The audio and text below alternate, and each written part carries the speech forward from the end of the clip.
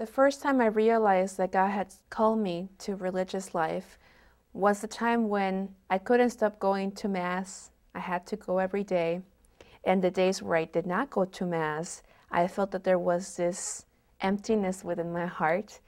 And there was this longing in my heart for something greater than what I was doing and living within my daily life. And somehow I kept thinking of Jesus a lot. And my mother took me to this little nursing home in Janesville, Wisconsin. And there I saw for the first time sisters with habits.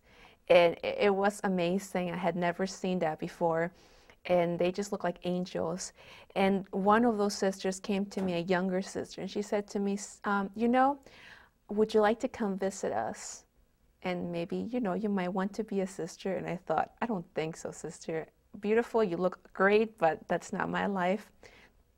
As days went by, and the year went by actually, I started to go to Mass every day, and I got to a point where I could not stop going. And I started to long for Jesus very much. Eventually, the sister kept asking me, and another one was visiting one weekend, and she said, would you like to go with me over to Baltic in Connecticut? The first thing I thought, I love God, there's no way I'm going to be a sister.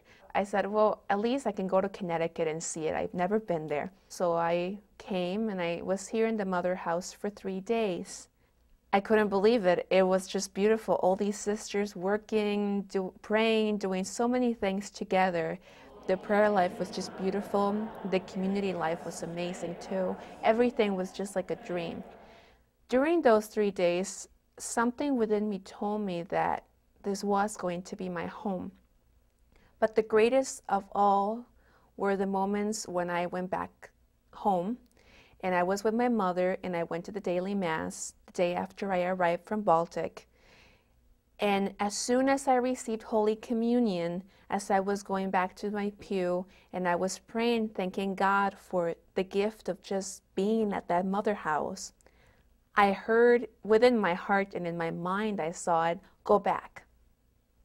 And I knew without any moment hesitation that that was God asking me to return. And with great joy in my heart and in my soul, I said, yes, Jesus, I'm going back. And I cried and I cried, and I was so happy. And then I came here, and everything began to become the bride of